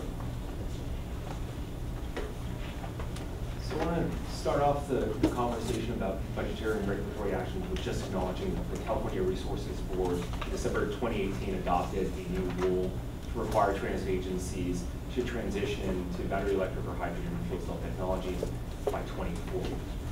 And we understand from all of our conversations with the Santa Cruz Metro team, as well as transit agencies across the state, that one of the chief barriers to making that transition a reality is cost. And it comes down to capital costs and operations costs, of course, our workforce needs and so forth. But we wanted to highlight a few of the things that we're doing on behalf of your agency to address some of those costs in particular. So Josh had noted that the governor's budget does have some monies for zero-emission buses. He's offered $150 million in one-type funding to offset the incremental cost of these buses. We want to see that funding level increase. We've worked with partners at the state level to better understand what the demand is for funding. It's about $250 million a year. And so the specific ask that we're advancing is $250 million, but ongoing. And ongoing because we understand that procurement takes multiple years. And you can't go about making procurement decisions not knowing if funding is going to be there in the next year. And so we're looking at something that would be an ongoing appropriation for multiple years. We're looking at 3 to 5 as a way of providing some certainty to transit agencies that the funding will be there when they need it. And we also know that operating costs, given the rate structures that exist today, are unfavorable to transit agencies that are transitioning to battery electric technology in particular. And so we've worked with the CPUC, the California Public Utilities Commission, to get on their radar the need for a transit-specific rate design. And that's an idea that they are very receptive to. They've opened up a new proceeding where they want to look at exactly that. And so through Santa Cruz Metro, through the broader transit agency network, we are looking to advance a very specific rate design that will lower the cost of operating battery electric buses and hopefully make the proposition that I think many of you have been presented with, these buses are cheaper to operate, actually come true. And so I do want to highlight a few other things that we are working on in the regulatory space. And we heard earlier today about PG&E and the fact that now they've got their public safety power shutoffs and what that does to folks that need to operate battery electric buses. And so we've been working with the California Public Utilities Commission again to really emphasize the importance of grid resiliency and the need to consider how best to include transit agencies in the list of priority customers that they regulate. So to just give you a clear example, hospitals often have priority as customers because of the critical function that they play. We want to see transit agencies brought to that same level because we know that oftentimes when these shutoffs happen, they coincide with things like wildfires, mudslides, things of that nature, and we need to make sure that transit agencies that have a core function of emergency response are able to carry out that function. And so again, there's receptivity to this idea, but it's going to be something that plays out over the next year before we know exactly where we land, but this is the goal.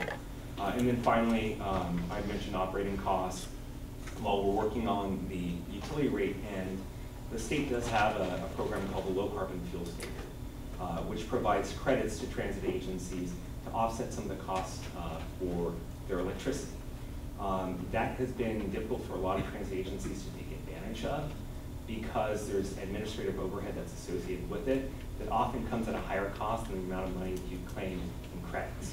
And so we're posing to the state that they should create a state-run clearinghouse whereby they track the credits and they sub-allocate to the transit agencies and they take on the administrative costs. And so that is an idea that is still in its infancy, but we've had a number of really good conversations with folks in the governor's administration. They recognize the benefit of it, and for them I think it's just a matter of this has not been a concern that has been real because a lot of transit agencies weren't migrating to battery electric technologies. Now that we are, it's much more acute and there's interest in this. Thanks, Michael. So, Mr. Chair, just to wrap up, clearly you had board members who expressed concerns about the fare free bills and others who may want to talk about it. We'll talk with you all day. I want to note that we wanted to daylight those bills for you today.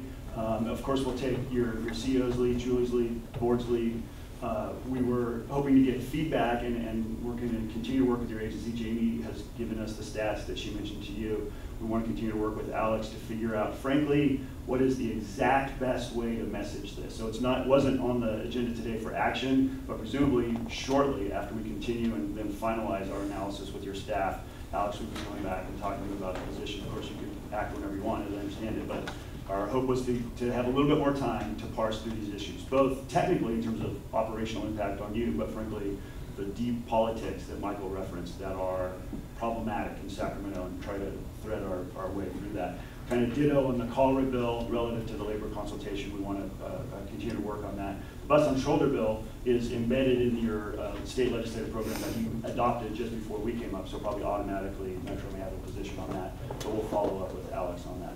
At this point, happy to answer any questions you have. Thank you. So, I don't know which is which. We'll put the red light on is when it's on. Is that is You got it, you're on. I'm sorry. So the couple questions are, where is a League of Cities conversation about the unfunded executive free passes? That's a start. And then just drafting the ask for the elected officials when it comes down to the community council levels when it's time. I would like to just second that because our cities, so much of our future planning is engaged in transit-related development, et cetera, so we have a pretty direct interest in the survival of a district. And so I guess the question is, to what extent are you currently engaged or plan to be with the League of Cities and Counties? So, and when will our engagement on this be helpful? right.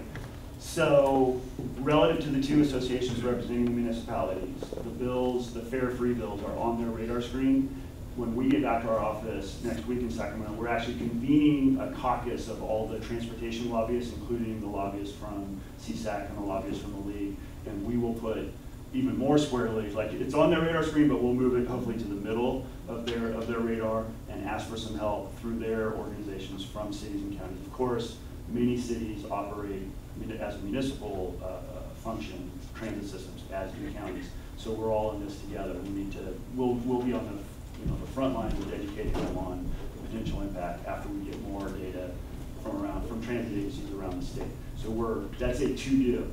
I can't say that they have positions yet, they don't, but we're gonna bring that to them and urge them to work with us on responding in the legislature. The second part of your question, I apologize. Tell me what to do. Tell us when it's appropriate to engage. Oh, yes, that's right. So, very soon. Each of the three bills on the fare free that Michael mentioned are on slightly different tracks. The one for the young folks is, as he said, on a fast track, but it probably won't be heard for another month or so. So that's that period of finalizing our analysis, making sure our messaging is as strong as possible, and picking out the right position. Is it straight opposed? Is it oppose unless amended? And there would be specific, asks that we might make under that oppose unless amended. So we want to make sure to give you the best advice. We need a couple more weeks to do that as we finish the processing. But it's not, hey, don't do anything for 6 months. We will be back and working with Alex, if not back here, through your staff with a affirmative suggestion, probably within a month. Well, we have our lobbyists, obviously counties and cities, and we're talking with them, but if it's helpful, Alice can give you our direct contact for the jurisdictional representatives here, and that makes it move a little faster. Yeah, that could be very helpful. We will pull that lever if we find that it's otherwise going too slow at those other associations. And it's also helpful because a lot of times that they respond and ask so last minute that we don't want to have it. So we don't want to just assume that the city is going to tell us that this is what you need to do, because we feel that by the time that they probably ask council for information, it's almost to the very edge of the cliff. And I'd like to be able to be more proactive than them, even though there's a lot of other influence that they have with other council members that aren't here. So when they hear from the league, they want to respond. But this is something that sounds to be more urgent than waiting for the league to tell council to respond. Understood, clearly, thank you. I think it also would be helpful to think about not just bringing us with our hair on fire to talk to people, but the constituents themselves, to bring us in here, bring parents, kids and parents, or school students from UCSC, you might go and talk to these folks and explain to them that you think you're helping us, this is what you're doing in my service.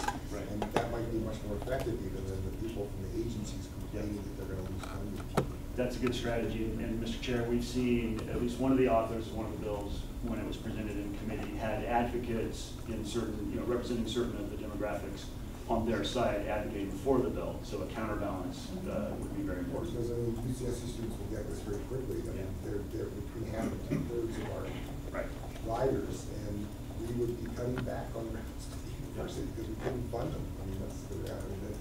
Even last time, we didn't want to do that, because we made 12% cuts and tried to keep them whole, but you can't do that with this kind of cut on top of them. We had 12% cut. We thought it was going to be 25%, but it ended up being about 12.5%, I think, that we cut in our service when we had a $6 million hole. Right. But that's because we got that $6 million down to a much lower number. We would have at 25% if we had to like fill the whole thing by cutting routes. And that's what we're talking, a quarter of our service, and that's going to hit the very people that's supposed to be helping, which is just ridiculous. Mr. Chair, I'd just like to expand on what you just said. Turn back the clock 5 years ago when we were faced with a $6.3 million structural deficit. We said at the outset that if we can't figure this out, we'll have to cut 1/3 of our service and lay off 1/3 of our bus drivers. That was going to be at least 44 bus drivers laid off. We resolved that issue through a combination of efforts. We found some efficiencies, the union postponed pay raises, but the huge remaining gap was bridged by two things, two major new funding sources measured in SB1. And we were able to get through that crisis, balance our budget, no more structural deficit, and a balanced budget. If these three bills pass in their current state, not only will we have to cut at least 1/3, absent replacement revenues, we would have to cut at least 1/3 to a half. This is not a skies falling. This is not an exaggeration. This is at least 1/3 to half of our service. Lay off at least that many, if not more, as we threatened before, 1/3 to half of our bus drivers. Not to mention the consequences of the upside of all of this. The upside of all of this is more riders, right? That's probably in part their goal. But more riders, less service requires, that impacts your buses. They're overloaded. You have to add service. Where are you going to get the money to add service? Because you just lost all the revenue, plus you just cut your service. It is a huge downward spiral that would not be able to be recoverable. These three bills have to be stopped. These are people that must not have ever sat on a transit board like you to try to put together a budget and understand how you deliver service with up to 20% or so coming from the fare box and the rest of it all from public subsidies. Are there other questions or comments, Bruce? I just, in the item after yours, we're going to adopt an amendment for a free fare program for the legally blind. And we do that because we can afford it. We've worked at it for some time. I don't know how many other transit districts do this, but I think it would be nice to mention this, and if there are others that are doing this, we do what we can with what we have. That would be a good selling point as well along the way. If I might, Mr. Chair, to Board Member McPherson, part of our development of messaging that will advantage you in our advocacy for Metro is collecting stories like that and saying to key legislators who will be voting on these bills, transit agencies are already doing what they can to help certain of your writing demographics where you've got the finances, where the policy makes sense locally. And not to commit the governor's administration, but early on some of his staff have said there's no problem statewide. If there was some kind of problem locally, maybe it would, it could be tailored to address some local problem.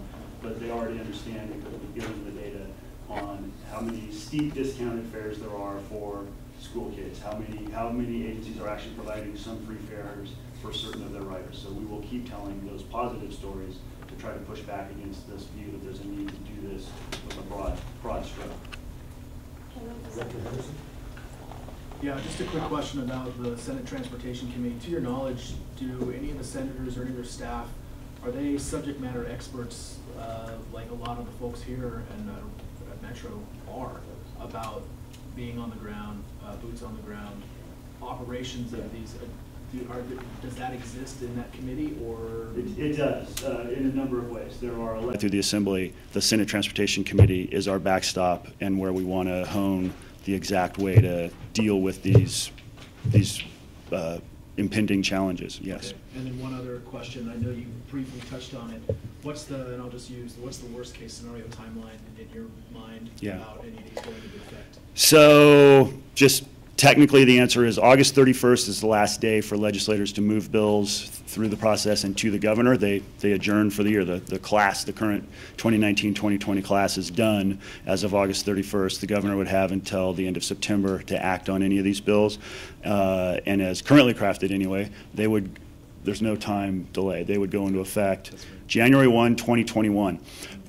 There's a number of folks talking about possible amendments, not the least of which is if somehow some version of any of these bills went through, putting off the due date, the practical effect. You can write a bill right now that says this won't take effect until 5 years from now. Not that it makes the cost impact any better, but anticipation. Those are the kinds of detailed conversations that will take place behind the scenes with the Senate Transportation Committee.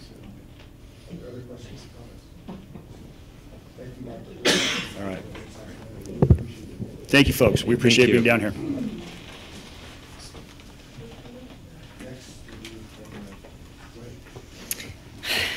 Good morning, Jamie Ackman, Acting Director of Planning, Marketing, Communication. I don't know. Oh, I'm so sorry. I was jumping the gun. No, please do the federal stuff.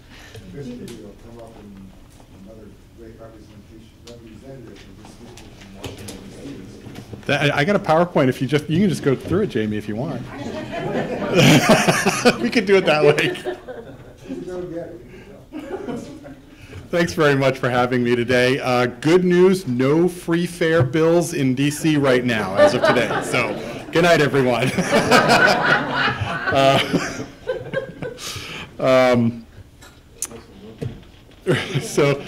Just wanted to, kind of chat about a few things going on in Washington, D.C. that I thought you might be interested in, and here's kind of a short list of what's going on. Budget is always sort of an ongoing thing, and then of course FAST Act reauthorization, an issue with the 2020 census we have, and then wanted to talk about sort of the things that Metro is doing that are special in Washington, D.C. Just like Josh and Michael talking about how you guys kind of punch above your weight in Sacramento, do the same thing in Washington, D.C. So. The FY 2020 DOT budget was approved at the end of last year with the entire federal budget. As Congress has done for the last couple of years, they rejected some pretty deep recommended cuts to lots of programs at DOT. And so we've got, for this current year, small increases in the formula program, about 2%, and then what they call the plus-ups over the FAST Act authorized levels. Back in 2017, the FAST Act authorized levels for a lot of the bus facilities programs, those sorts of things. And so those were kind of set in stone because they're Highway Trust Fund funded. Congress actually chose to add more money to this general fund money outside of the Highway Trust Fund to those programs. So, so thus the very goofy congressional staff parlance of a plus-up over those levels. We're in year 2 of the STIC program, getting 2% of the Section 5307 federal formula program. That was when we started this program way back when in 2006, it was 1%, and we've been sort of growing it ever since. And then again, this is a kind of another goofy deal that Congress, as a part of the 2020 budget, had to waive what they call the Rostenkowski test. And this is kind of a warning here, folks, because what the Rostenkowski test is, it's named after a former chair of the House Ways and Means Committee from the 80s, who basically put it into law that if the Highway Trust Fund was not collecting enough to, to keep the authorized funding levels going, that there's an automatic, across the board cut. And right now, the revenues into the Highway Trust Fund are not matching what we're trying to spend on those programs. And so, if Congress had not waived that Rostenkowski test, we would have had a 12% across the board cut to all of these programs. So, and so that's kind of again, sort of a warning as we go forward. The Highway Trust Fund solvency continues to be a problem for us. So, FY 2021 budget, just as soon as the 2020 budget ends, you start the 2021 season, and the first shot across the bow, shortly after the State of the Union, the President will send his proposed budget up to Congress. The President did do that this year, and again for I guess the fourth year in a row, it was pretty austere. Had lots of reductions, as you can see. Overall, a 19% reduction to the DOT budget. On the good end, he did not propose any cuts to those FAST Act authorized levels that Congress baked into the budget in 2015. So that was a good thing. But he instead the president sort of chose those general fund programs, those programs at DOT that are funded outside the Highway Trust Fund. So capital investment grants program, which is bus rapid transit, light rail, streetcar projects. That was, I guess, essentially he would like to phase that program out and end it. Same thing with long distance Amtrak and passenger rail programs. We think, Congress has rejected on a bipartisan basis those proposed cuts that the White House has made or proposed, and we expect that Congress will do that again this year, probably go through that process this summer. FAST Act reauthorization. The FAST Act, I can't even remember what the goofy acronym for FAST Act is, but FAST stands for something. Josh probably knows.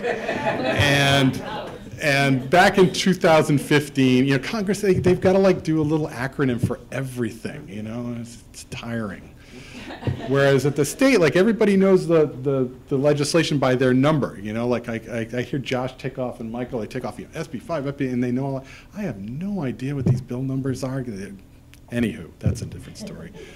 FAST Act was authorized in 2015, and essentially authorized kind of small increases to highway and transit programs over that 5-year period from 15 to 20, and as we talked about before, revenues into that trust fund are lagging, and so what they had to do was they stole some money from the Federal Reserve last time around, something like $70 billion from some account that somebody in Congress found at the Federal Reserve. They had and that's not there anymore.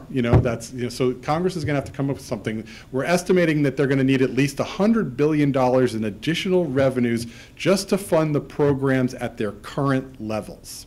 Again, because of those revenues into the trust fund. So. Not sure where we're going to find that, but that's sort of the big, the big kahuna in all of these discussions. Technically, the FAST Act expires in September of this year. I wouldn't expect it to be fully authorized this year. It's an election year. Again, needing those extra revenues, you're going to have to talk about gas tax increases and things like that. I don't think people are going to want to touch that in an election year. So we'll probably see some sort of extension at least into 2021. Along with the discussions of the FAST Act, House Democrats and the White House, I'll talk about that in a little bit, recently decided to make their own sort of pitches on infrastructure. If you remember last year, there was, for a split second, we thought there was going to be a bipartisan agreement on infrastructure. The President, the Speaker of the House, were going to talk about $2 billion, and then the next day, nothing. It's gone. The White House and the Speaker, the White House basically said, well, we can talk about this $2 trillion package, but you have to stop investigating me. And so that's where things kind of ended. So now the House Democrats are still kind of, they're trying to push along. I don't have a lot of faith that this is going to be enacted this year because we're not working bipartisan here, but the House Democrats have introduced some guidelines for what they think is kind of a 5-year infrastructure package, and there's a transportation component of it, there's an energy component of it, there's a telecom component of it, broadband, water infrastructure part of it, but the transportation part of it talks about putting an additional $50 billion over that FAST Act baseline for programs over the next 5 years, $40 billion for rail over the next 5 years. Lots of talk about clean energy and incentives and programs for green stuff. The other interesting one is the House Democrats, and they haven't put any legislative language behind it, but they're talking about local control over investment, which is really interesting in that DOT likes to give money to states. There's only 50 of them, and they can just sort of distribute it that way.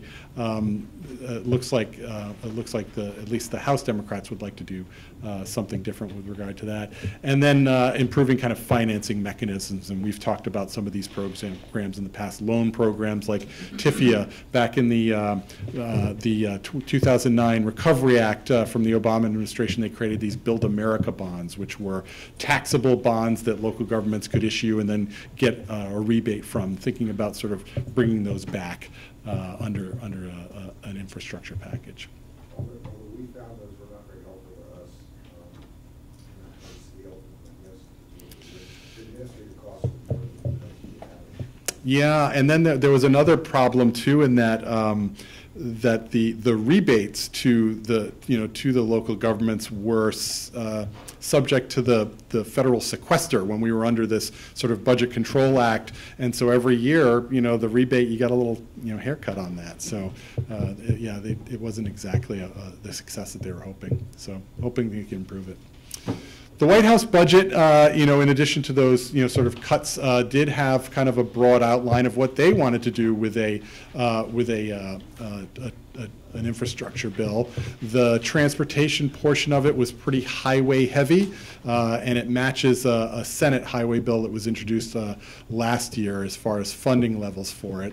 And then you can see, in addition to sort of the current programs that that we're funding, this infrastructure plan that the White House floated, talking about $60 billion for what they would call mega projects, which I think, are kind of multi-state, multi-region, gigantic, big numbers. A freight program, a bridge program. Rural America has been a real focus for DOT over the last few years. The Secretary of Transportation's husband happens to be a senator from Kentucky, and she believes that rural America has been left behind with regard to transportation funding, and so that's another focus there. And then the only real transit aspect of the White House proposal that was in any real that provided anything close to specifics was this State of Good Repair Sprint program, which they were kind of talking about flooding the, and I think this $20 billion was like a one-year thing, kind of flooding the zone with lots of money for transit agencies to up their state of good repair. But again, not a lot of detail on that. So as I said before, with FAST Act and infrastructure, the bipartisan discussions between Democrats in Congress and the White House have broken down. We would expect the House and Senate to try to move some proposals this year. I don't think that they're going to happen because we talk about this election year kind of making the calendar really tight. Somebody was telling me the other day on Capitol Hill that if you don't have something ready to move by July 4th, forget about it until after the election, sort of thing. So that's coming up pretty soon. So, but with regard to all of this, the biggest barrier to finishing this thing up is this. It's money. We need to figure out a way to fund these programs, and whether it be a gas tax increase or looking at this vehicle miles traveled, where you put the black box on the car and you pay by that, having electric vehicles, some sort of fee on electric vehicles. Those are the sorts of things that Congress is looking at. They're not very far ahead on it. There's not a lot. I don't think there's a lot of data that's available to, and as a result, we've got the gas tax, and an election year makes it hard to raise the gas tax. Some Senate I'm sorry. Yeah, it's been about 30 years. So there's some talk, even some Republicans in the Senate were talking about, well, we might be able to buy into indexing it for inflation. I mean, that, a lot of our problems could have been solved if back when they, raised the gas tax last, they indexed it, but they didn't go that far. But so that's going to be the big discussion, how to fund this stuff. So this year, you guys know that the Census Bureau is doing, their decennial count, and there is some concern that we have with regard to what happens after the census is done. Every 10 years, the Census Bureau tries to reclassify what they call their urbanized areas, and it's basically a map-making exercise, where the Census Bureau says, here's an urban area, this is rural, and they create these urbanized areas. The only federal programs that we can find that actually use that urbanized area classification to distribute funding is FTA formula funds. And so, as you guys probably know, Santa Cruz Metro serves a couple of UZAs, urbanized areas. All of them are under population of 200,000, the Santa Cruz, the Watsonville. And in 2010, the Census Bureau tried to combine, some of you may remember this, the Watsonville, Santa Cruz, and Salinas urbanized areas into one larger urbanized area. What that would have done is would have exceeded the population of Metro service area above 200,000. That does two things. It prevents us from being able to use federal funding on operations, and we don't qualify for the STIC program that we created and benefit so much from, about $2 million a year. Now, on the other hand, going over 200,000, the formula program for transit agencies over 200,000 does take into consideration ridership numbers, which the formula under 200,000 does not, which is the reason we created the STIC. So there might be a little bump up in formula funding with regard to that, but I think we would rather, at least, talking to the CEO and other staff, we'd like to stay under 200,000 if we can. And so last time around, Congressman Farr and others in Congress sort of yelled very loudly at the Census Bureau, "Don't redo these urbanized areas." They stood down. But I imagine that there's going to be talk about trying to do it again, and hopefully Congress will be able to fight this. But that's something we're watching very, very closely, and I know it's kind of a weird little situation, but we would not want to fall below. Yes, ma'am. That was brought up by members of the public as well, and what worked last time and how quickly and in what way do we engage now? It sounds like that's a fairly catastrophic. It is, and we're not alone. I think, we have friends, and I think that, I've heard from, I've been sort of trying to, what I don't want to do is I don't want to go over to the Census Bureau and say, hey, you're going to redo UZAs, and then have them say, oh, we didn't think about that. Maybe we'll do that. So, but in talking to sort of folks on Capitol Hill, they seem to feel that the Census Bureau, and this is 10 years ago, so maybe not everybody is there, but they seem to think they were surprised at the blowback that they got over the reclassification. And so they're thinking, again, given that there's really not a huge impact on reclassifying, it's simply, again, like I talked about, it was a map-making exercise, that they're going to hold off, and that some members of Congress have sort of gone to Census and said, hey, we prefer you not do this. So so that's, Congressman Panetta is aware of all of this. Congresswoman Eshoo is aware of all of this, and they're keeping an eye on this as well. Sure. Okay, so that's census, and then the last thing I just again wanted to talk about how Metro is making an impact on Washington D.C. So a little over a year ago, I believe the CEO was in town for an APTA legislative committee meeting. We went up and we met with Congressman Panetta's new staff that handles tax issues. The congressman was appointed to the really powerful House Ways and Means Committee, which has jurisdiction over tax issues, and talked about, sort of program. Most of the what we talked about was the alternative fuels tax credit, which, as you know, we get about $600,000 a year from. Is that where we're at now, Debbie? And Congress has trouble extending that tax credit every year.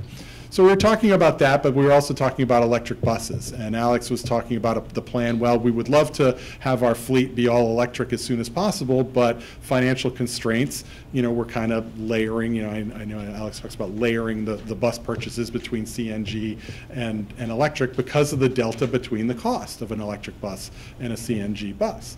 And so later on in the year, we get a call from the congressman's office saying the House Ways and Means Committee is putting together a green energy package. Love to try to do something that could help with that. And so what he has come up with in conversations with us, we of course asked for the moon, or a refundable tax credit that we could get, for the purchase of an electric bus. staff and other members of the Ways and Means Committee there was a lot of push and pull. And what we came down with was his proposal to provide manufacturers a 10% tax credit for the production of electric buses. And again, sort of the strong, like Alex was mentioning earlier, the strong implication is that that 10% is passed on to the purchasers. So again, like I said, that's something that that a lot of folks got included in this big green energy package, and folks are supportive of it. We're also looking to increase the STIC program from that 2% of the 5307 formula program to 3%. Sounds like a small increase, but you know, the dollars add up. It's that program is well funded, so 3% of that. I think right now we're at somewhere around $80 million for that pot of STIC money, so it would increase, and we do very well with that. And so Congressman Panetta, again, is a leader in introducing legislation to increase that. We hope that that will be part of the FAST Act reauthorization bill that's ultimately approved. We don't seem to be getting any pushback on that, so that's increased funding for us there. And then APTA, you know, which of course is sort of the, you know, kind of the major in Washington, D.C.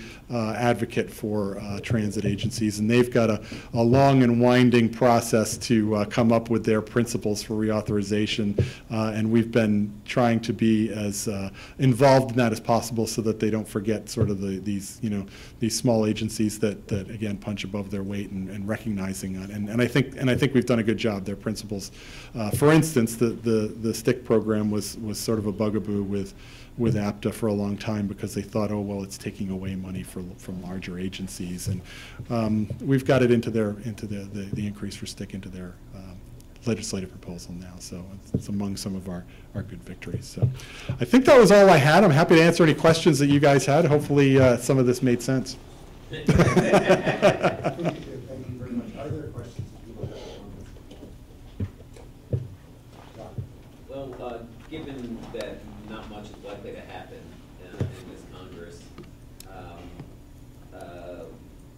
what might be would we expect anything really to happen in this calendar year, or are we looking at 2021? I think we're looking at 2021 for the major stuff. For a budget, an FY21 budget, they have to do that, and so they will eventually do that. But I think sort of the big policy changes and funding discussions will probably have to wait until 2021. And there won't be any kind of shutdown because they'll not want to do that right before an election. You know,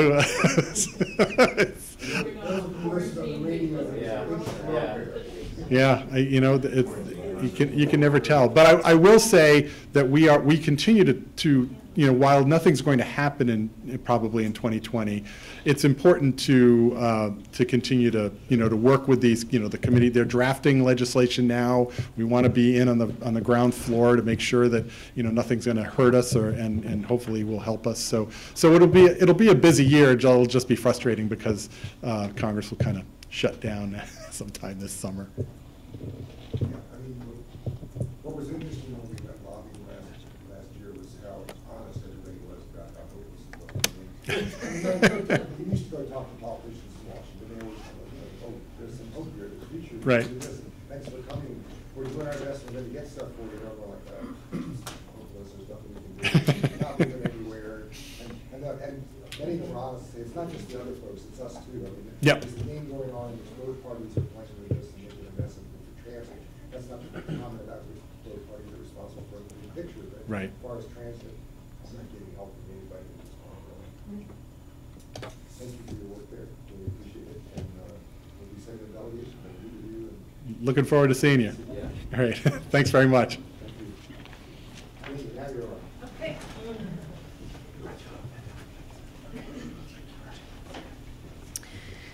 So as you know, in January we brought a brief update regarding the free fare program in its first few months of existence, and all indications were that things continue to run smoothly. The committee had asked that we continue to solicit feedback from customers who would be interested in this policy or who are currently using the Access Pass, and we have continued to do that. We have not received any complaints about this pass. We have received some questions from customers who maybe didn't quite understand the target group for it. We've received questions from bus operators who see ways that it can operate more efficiently, and we really appreciate that feedback. But overall, I would say it continues to be a pretty smooth success. And we continue to see incrementally small numbers of new applications rolling in, I would say on the average of 2 to 3 a month. For customers who are eligible for the program.